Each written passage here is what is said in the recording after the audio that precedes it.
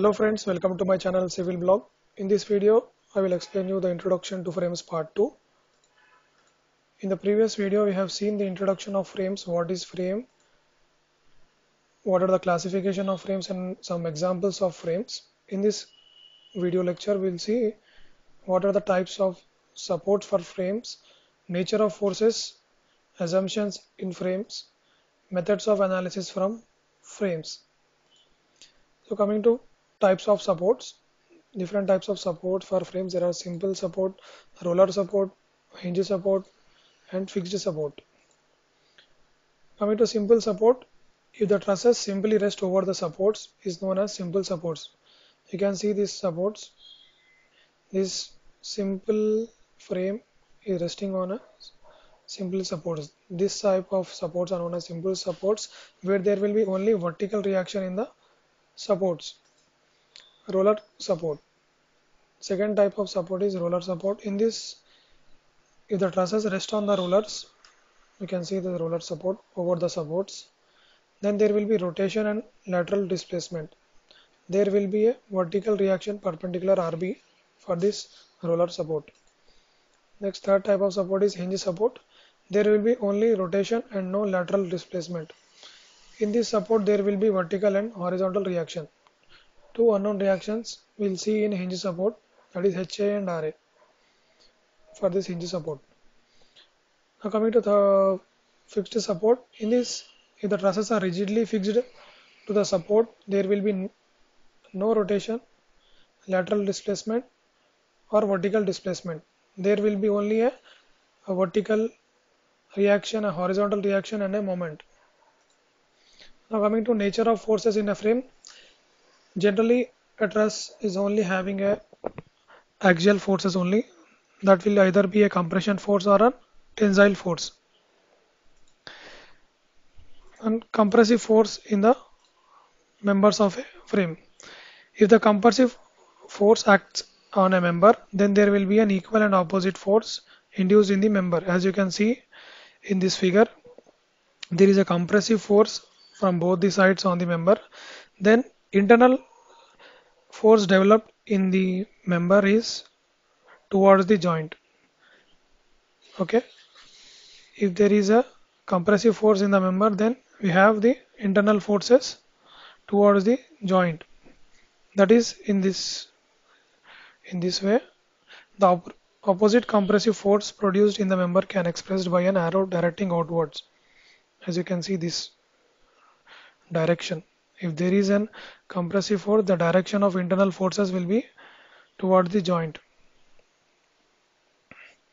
Now coming to tensile force, if tensile force is acting on a member, then there will be an equal and opposite force induced in the member.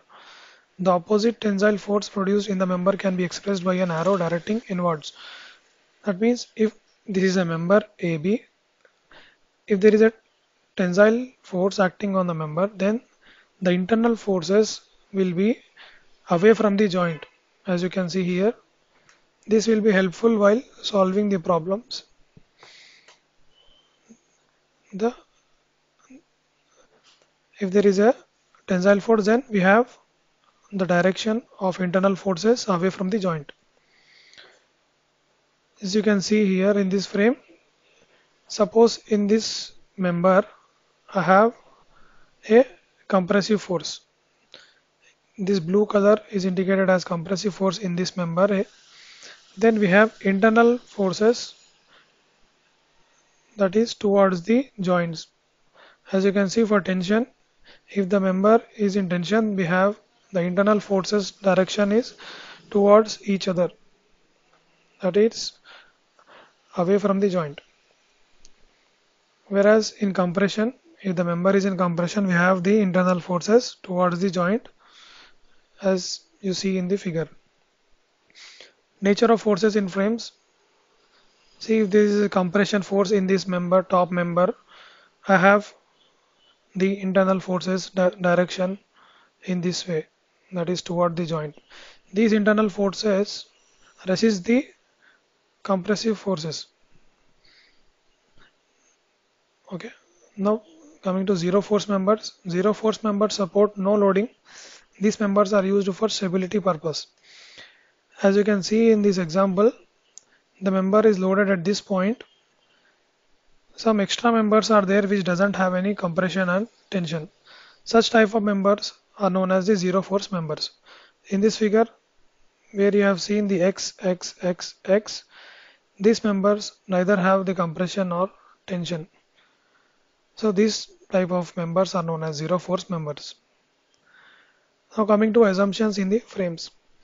Several assumptions will made for analyzing the frames. The first assumption is all frames are perfect and statically determinate. All members of the frames are assumed to be pin jointed connected only. The loads are applied only at the joints or nodes. That means all the external loads should be applied at the nodes or joints. The self weight of the members is neglected. The deflection due to external loads are considered to be minimum and hence can be neglected. All the members lie in a single plane. These are all the assumptions which you have to remember for analyzing a truss. And now coming to the methods of analysis for frames, we have different analysis methods for analyzing a frame. Some of them are method of joints, method of sections, tension coefficient method, and graphical method. In the next video lessons, I will explain you the concept and introduction and procedure regarding all these four methods of analysis of frame, that is method of joints, method of sections, tension coefficient method, and graphical method. So that's it guys. I hope you like this video. Thank you.